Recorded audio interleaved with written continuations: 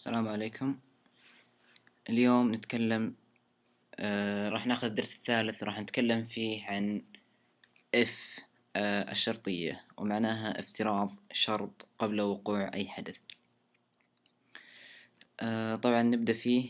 البداية المعتادة لازم نسوي include لل IO stream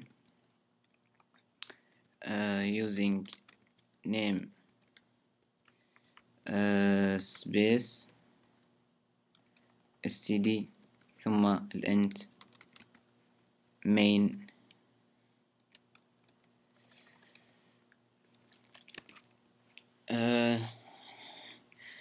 نبغى مثلا نعرف أو نطلب من المستخدم إدخال رقمين، ثم نقارن بينهم هل الرقم الأول يساوي الرقم الثاني أم لا. إذا كان يساوي نقول له إنه يساوي، إذا كان ما يساوي نقول أن الرقمين مختلفين.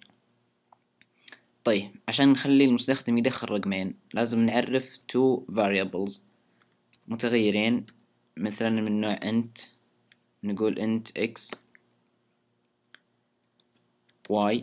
نقدر نستخدم الطريقة هذه، نقدر نستخدم int x int y في سطرين مختلفين، لكن هذه أسرع.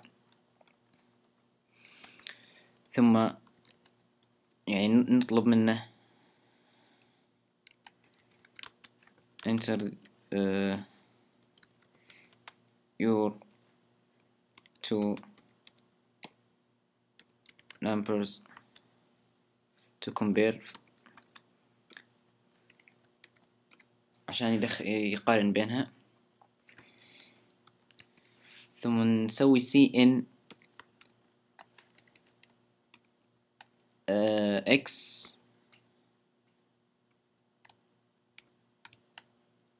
y. ثم هذه الأشياء كلها أخذناها في الدروس السابقة. الشيء الجديد اللي نبغى ناخذه في الدرس هذا هو شرط if.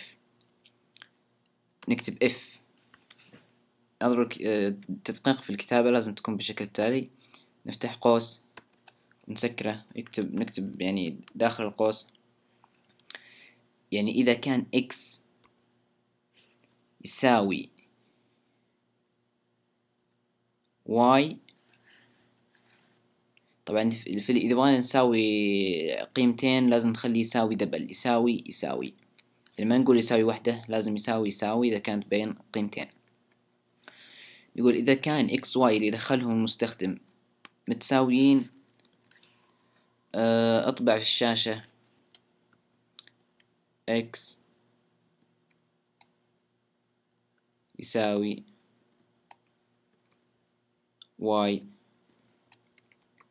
end line عشان ينزل في سطر جديد. نشوف مع بعض اللي أخذناه هذا.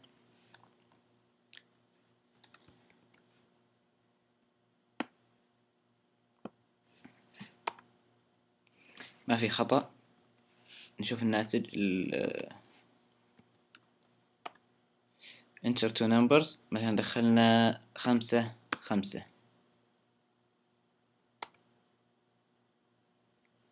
اقصد 55 55. في طلع لي 55 تساوي 55. طيب إذا ما دخلت رقمين متساويين، مثلا خلينا نطبق مرة ثانية، مثلا 34 و34 يقول لها متساوية. طيب إذا ما دخلت رقمين متساويين، هنا ما كتبت أي شيء إضافي عشان يعلمني إذا ما كتبت أشياء متساوية وش يطبع لي، لكن في أمر تابع للإف يسمى else. يعني إذا كان الشرط غير صحيح، يعني إذا ما كانوا متساويين، عاد الكلام اللي نبغى نقوله مثلا الإكس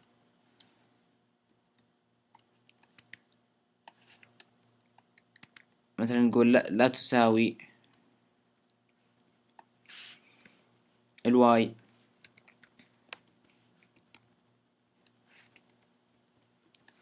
والإند لاين. الحين في هذه الحالة إذا كان العددين متساويين بيطبع إنهم متساويين، إذا كانوا غير متساويين بيطبع إنهم غير متساويين. ولو نبغاها بشكل أرتب شوي، مثلا نكتب enter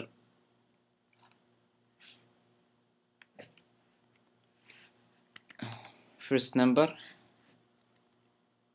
ثم سين x ثم see out second number cn y. نشيك ما في أي خطأ، نطبق. يقول دخل الرقم الأول، قلنا مثلا 40. الرقم الثاني 40، يقول لك 40 تساوي 40. نطبق مرة ثانية، ندخل رقمين مختلفين 24 32، يقول لك 24 لا تساوي 32. طبعا في شروط مختلفة مثل أكبر من وأصغر من وأشياء ثانية. هذه مثلا مثل كذا أو كذا، الأكبر من الأصغر من. هذه راح ناخذها في الدرس الثالث القسم الثاني. هذا درس يكون له قسمين. القسم الأول انتهينا من حاليا. القسم الثاني عاد يختص بتغيير الإشارات، أصغر من، أكبر من، يساوي، لا يساوي، وهذه الاحتمالات سوف نراها في الدرس الثاني، في الدرس الثالث بالجزء الثاني من هذا الدرس. أتمنى أنه يكون الجزء الأول من الدرس الثالث مفيد، وترقبوا الدرس الثاني، وشكرا.